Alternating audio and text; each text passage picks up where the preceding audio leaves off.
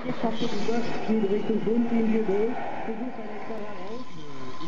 la disparition répétée d'ordinateurs de journalistes travaillant sur Angehörige des Auswärtigen Dienstes an der Deportation von Juden beteiligt. Il volo di Olimpia, l'Aquila.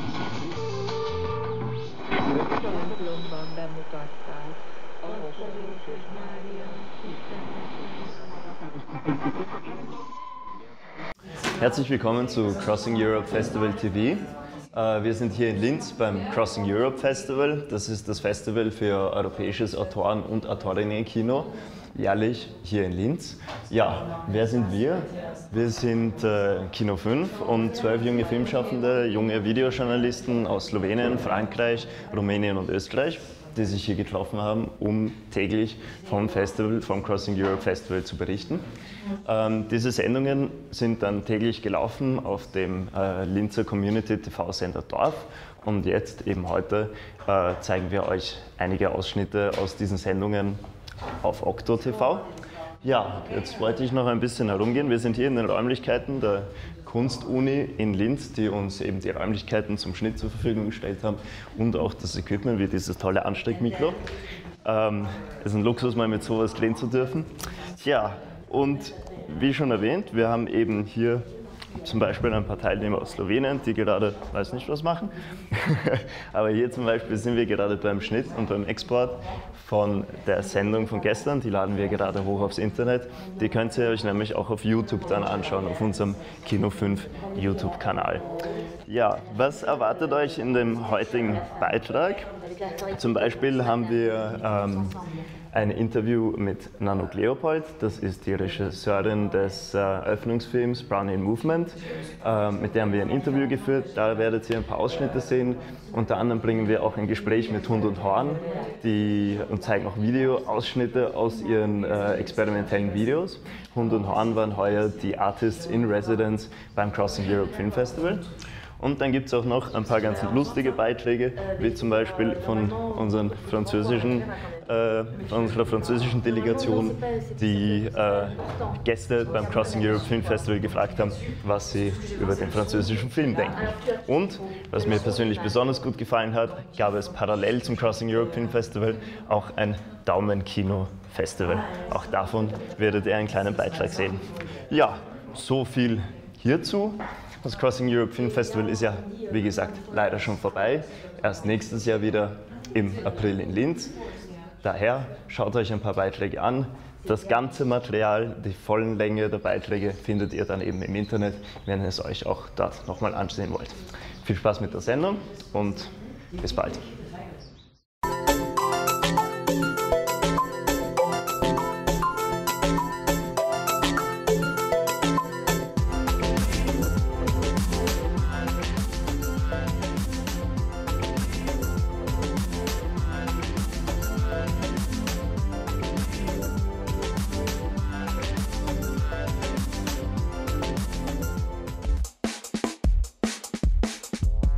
Crossing Europe, the international film festival in Linz is now open. 5 days, 160 films, 18,000 visitors.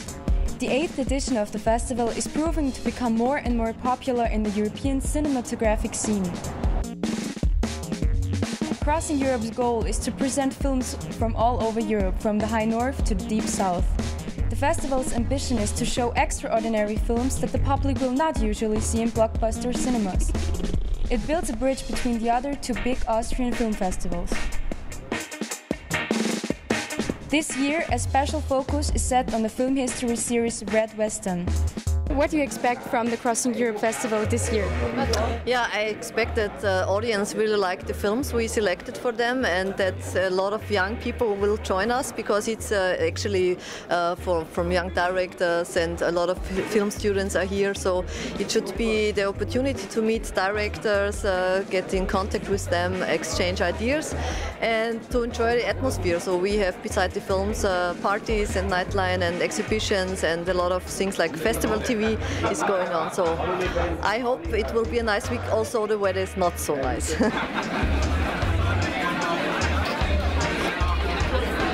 Is the Crossing Europe Festival a special festival in Europe or in Austria?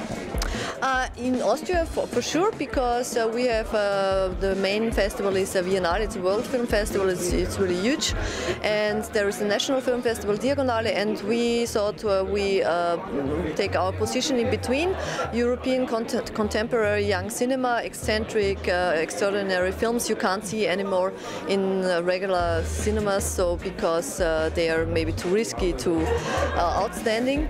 So this is the position of the festival, and we want to bring a lot of people from abroad, from all over Europe, to mingle. That's the idea. Finden Sie, dass Crossing Europe ein spezielles Filmfestival ist? Ja, in eine Richtung ja. Aber ich meine, es ist aber gut, dass man sich sieht, dass man eben vielleicht die Liebe zum Kino wieder entdeckt.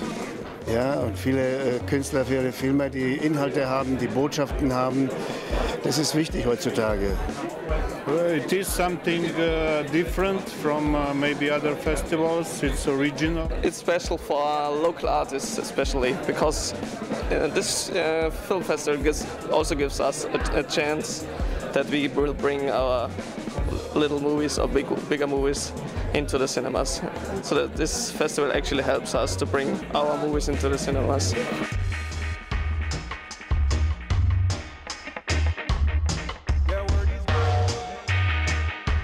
In this case, I wanted to make a love story, but it's more in the moment, if you say for better, for worse, it's the for worse moment where things are really at a strain, and I wanted to see what happens if you look at a relationship that the people are so far away from each other and if they can go back and love each other again.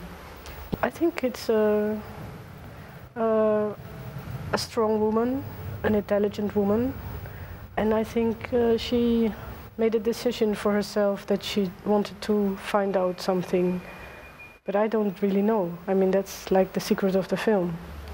But it plays for a big part of the film in a room that she rents, where she invites these men to have sex with. And for me, this room is like a safe house, like a room of one's own. Like if you had a space, if it would be possible to have a space where you could be without being judged and without, where you could act without consequences, then what would you do? And of course, it doesn't exist. So once she goes out of the room, everything collapses, and she has to confront what she did and her husband. What did you ask of him?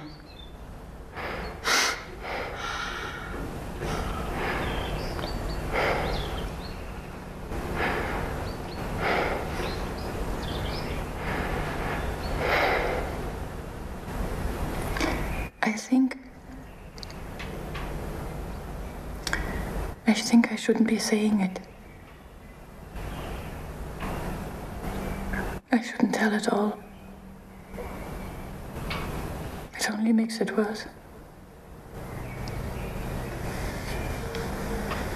I get many questions about the dialogues and that the actors don't speak a lot with each other in the scenes, but I think you could also make the scenes with lots of words and lots of saying things to each other, but it doesn't change. The real thing is what is between the lines, especially if you're very close to somebody. It's much more about what is not being said, and you know it. I mean, if the way you know your partner, you know the things that are not being said and are there. Like, will you do the dishes? No, I'm really tired. It doesn't matter. It's in between. So, and that's what also interests me, to show these little moments between people who are very close, and then something happens that make them look at each other for the first time in a new light, because they also can think they do not know each other, because the husband never knew his wife would do something like that. So I wrote initially more dialogue, that many things don't have to be said and can just be communicated by sort of visual language or body language.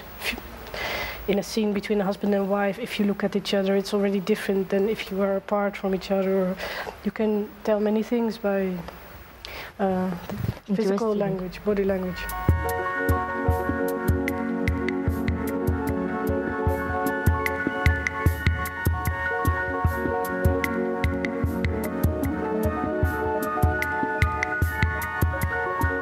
when I was a young man, 21, it was a kind of energy in me. I must leave this horrible Austria. And Berlin, or for 1 year Berlin West, it was really an island of desire for a special way of life. And it was good to do this jump from Austria to Berlin West and later Berlin.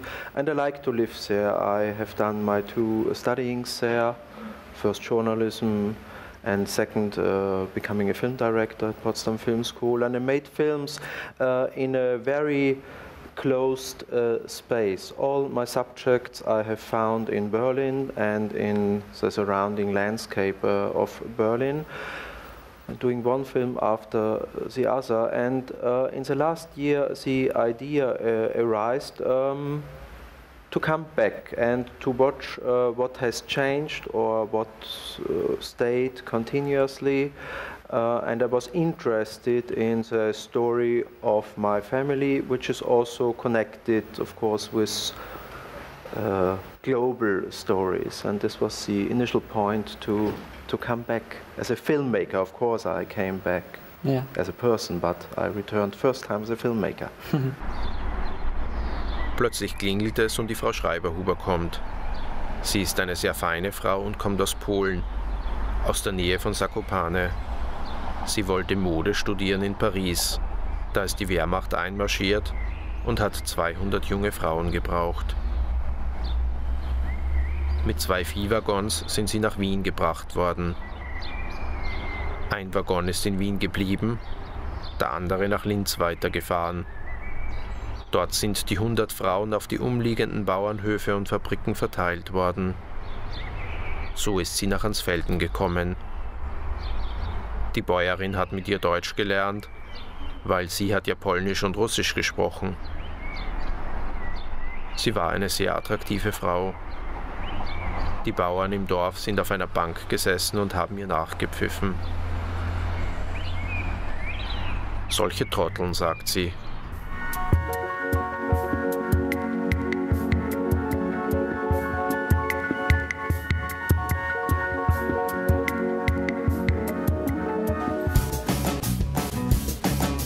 The 4th edition of the Austrian Flipbook Festival Flipped launched on Wednesday night, featuring a retrospective of the submitted works during Crossing Europe Festival. Here is a sneak preview of the exhibits.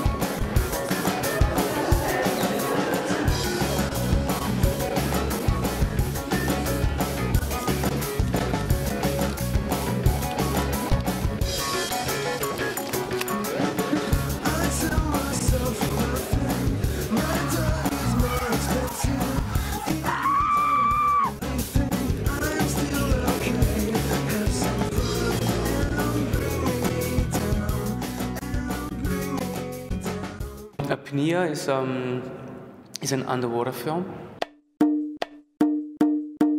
And then I was like, I love swimming and diving, and I was like swimming in the pool.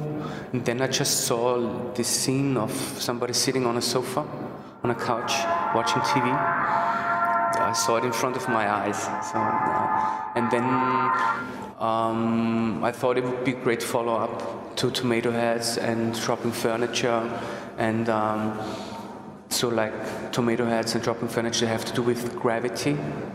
And like swimming also has to do with gravity. And that's how the whole thing evolved.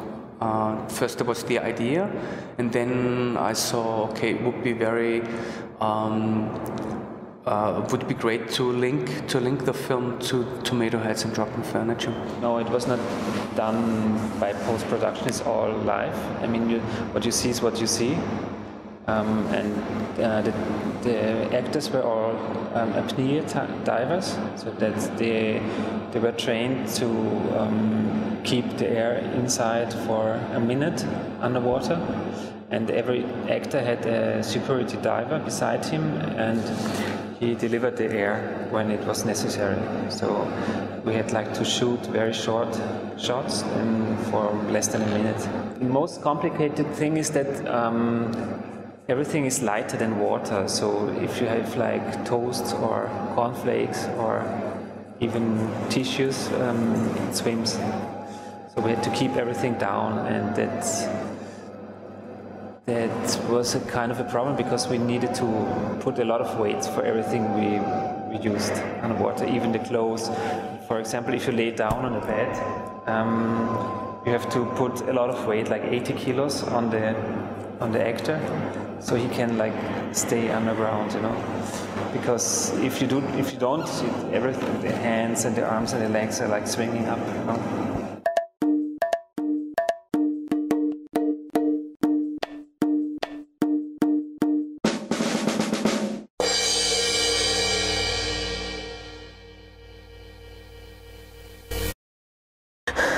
Oh my God, I'm here to reporting for the Crossing Film Festival. Maybe it's my last tape. I'm going to watch the film Kidnapped. I hope you will enjoy it. I really hope you will enjoy it. Thank you for giving me this interview. Can you introduce yourself a little bit? Of course. My name is Markus Keuschnick. I'm actually from the Tyrol, but I moved to Vienna 10 years ago, and there I started working as a film critic, traveling around to lots of different festivals, Cannes, Berlin, Venice, but also smaller ones. And I've always been very interested in genre cinema, in horror cinema. I grew up with it. This was basically my passion from the early years. I'm kind of this videotape child. I was dumped by my parents, not really dumped, but each weekend I was allowed to go to the local video store and rent four videos over the weekend. And at first it was kind of children's animation films, but then it was horror movies. Yes. And what's the definition for you of a good horror movie? It has to get me emotionally. I have to feel something. That's something that I'm always looking, no matter what kind of movie that I'm watching, it has to do something to me. It has to tell me a story, it has to connect with me. And on which level it achieves that, it depends. So right now we just see a good movie, Kidnapped. Can you tell us a little bit more about this horror movie, the story and the emotion that they bring to the audience? Yes, Sequestrados is a film by Miguel Ángel Vivas. He's a Spanish director. It's his second film. He's a very slow-paced director, actually. His previous one was in 2002. So it took almost 10 years to do another film. I think you've all seen it, or you can see it because it's really stylistically perfect and very well crafted. So it takes his time.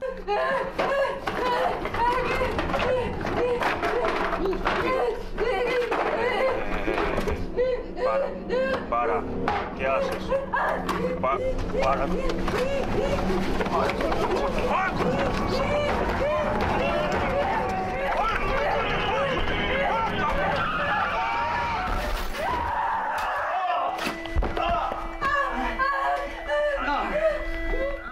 It was awesome. It was awesome? Really amazing, yeah. Especially the end and the split screen. It was really impressive. Okay, so you think it's a good movie at the end? It is, yeah. Okay. I hope it comes to the big screen. It's a shame of a movie. It's too bloody, too splatter, too everything. I think I need to go to the concert maybe to get relaxed again because it was too hard.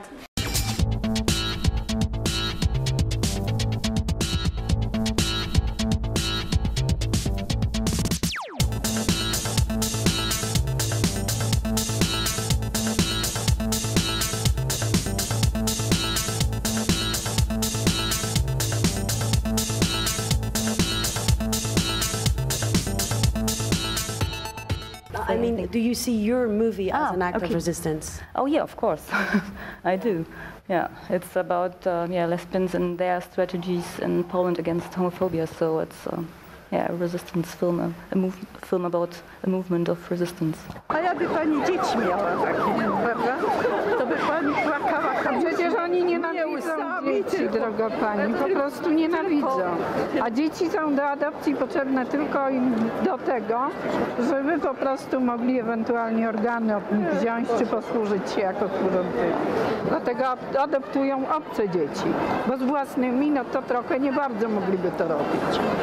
Takie to jest. Nie nic innego. Do widzenia. No. Do widzenia. I dobrze, że policja nie puściła na rynek. Yes, but more than the film itself that talks about resistance and surviving, I think having made this movie is also an act of resistance, because the way to do it with very young people, who was the first time who was facing a feature film, and also trying to fund it. I mean to get funding was very alternative way, because we couldn't go to traditional organizations to get funding, because we were nobody, so nobody would give us money. And then we did like a very small fundings of non-profit organizations. So then we made the film like this. I mean, like very transversal and very participative with a lot of institutions. Okay, Michael, do you see your movie as an act of resistance? No, I don't. Into Eternity is not made as a resistance film, but I would like to think that the film makes it more difficult for any audience to resist thinking, because sometimes I believe that qualified questions are much more interesting than answers, and the questions that is Into Eternity in relationship to nuclear waste and what to do with it, whether or not to warn the future, if that's possible at all. I think these are questions that is something that we all have to, in a way, deal with, because it's our time that has the benefit of nuclear energy. So even if you actually are against nuclear energy, it won't in itself make the nuclear waste go away. It's already here. So hopefully it'll make people think.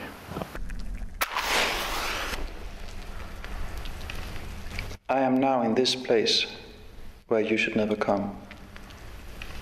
We call it Onkelo. Onkelo means hiding place. In my time it is still unfinished, though work began in the 20th century when I was just a child. Work would be completed in the 22nd century, long after my death. Onkelo must last 100,000 years. Nothing built by man has lasted even a tenth of that time span. But we consider ourselves a very potent civilization. If we succeed, Onkelo will most likely be the longest lasting remains of our civilization. If you, sometime far into the future, find this, what will it tell you about us? I started working on a project about the policies about immigration and social movements since 2006. And the beginning of this film is about the situation of the migrants in a town in the north of France, Calais, with a lot of a town where a lot of people are in transit. The question of immigration now, I think, are in the public space, in the public area. It's a question very important. And this kind of question are, for me, instrumentalized by the politician. You know, it's the policies about immigration now. It's like a challenge for the politician to win some election. I think it was interesting to try to show what is the consequences of the European policies about immigration, because the consequences are very terrible. I think each people need to find a way to try to connect with the world. You know, you're a journalist, me, I'm a filmmaker. And with my film, I try to take position about the reality. I try to build this relationship. If these people live in the streets, if the people live in the jungle, you know, the jungle is the name of the little wood outside the town where the Afghans live, is the consequences of the policies about immigration in Europe and in France. So it's a political situation. And for me, it's very important to try to present this kind of thing with a political approach and not with compassion, something like that. On est suffisamment formaté, on est dans une société qui l'est de plus en plus. Il n'y a pas un espace où on soit surveillé, filmé, etc., etc. Donc il faut être le plus audacieux possible. Il faut s'accorder toutes les libertés. We are the Frenchies of the crew and only interested in French cinema. What's your opinion on French cinema? Yeah.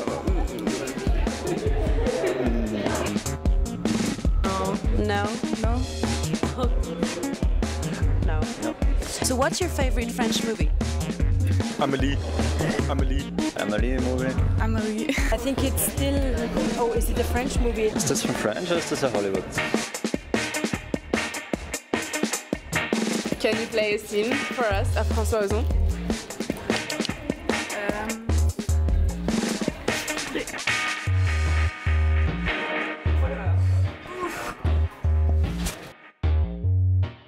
That was Swimming Pool of François Ozon. I'm sorry. But some were nice. What was it? J'aime le cinéma français. J'aime le cinéma français. Yeah, I like French cinema. J'adore le cinéma français. Parfait. J'aime le cinéma français. The thing is that you hardly can see short animated films out of a festival circuit, so that's the biggest problem. Like there's no TV distribution. There is no way that you would see a short film in a cinema being presented before the feature film. So at the end, like festivals and the internet is the only meaning, I mean, only medium where you can go, see these films, with the difference that at the festival the program is curated, which means like somebody is putting those films in a right order or is choosing them, according to some rhythm of the screening. And in Ljubljana, like the audience, they don't have another chance, so it's like they are forced to watch whatever we presented to them. But I think that we found kind of a nice program concept, because besides the competition of short from Central and Eastern Europe, we are screening for the youngest public an international program of animated films for children. It has its own special public, like in the mornings with discussions and presentation of the films in advance. And then last year we started a new competition program, which is like European students, which, like, the production is really, really strong in the last 5 years, and they deserve to have their own program specifically for them.